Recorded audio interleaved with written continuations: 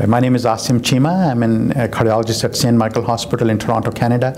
I just presented at International Academy of Cardiology annual scientific meetings.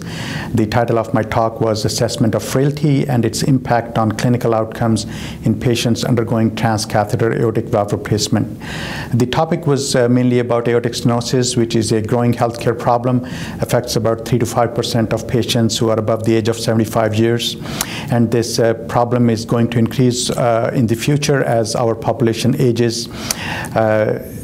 Most of these patients were previously treated with surgical aortic valve replacement. However, transcatheter aortic valve replacement has revolutionized the care of these patients, and now is an accepted standard of care for patients at moderate to high risk of complications from surgical aortic valve replacement. However, most of these patients are above 80 years of age, have multiple comorbidities and medical problems, and therefore remain still at high risk of complications in the post-procedure. In addition, many of these patients are frail and require assistance, and we have noted that despite a successful procedural outcome, they still do not do very well during the follow-up period. And the presence and assessment of frailty has come up as a very important area that needs to be addressed in these patients. However, there has not been a consensus with regards to how the frailty should be assessed in these patients and what are the best ways to address this problem.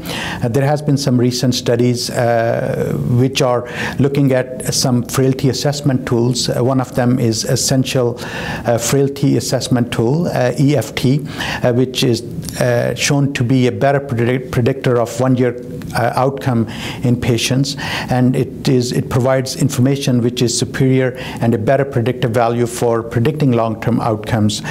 This is easy to do in the clinic setting and predominantly looks at the physical activity, muscle strength, also cognitive performance of these patients, and also looks at the serum albumin levels and hemoglobin levels to demonstrate a physiological component of their well-being. And patients who have high rates of frailty or frail status are at high risk of complications in the post-TAVR period and have increased risk of rehospitalization as well as high rates of death up to 12 months. However, there are ongoing studies which will be looking how to best treat these patients and how to reduce the prevalence of frailty in these patients and whether we can modify the outcomes.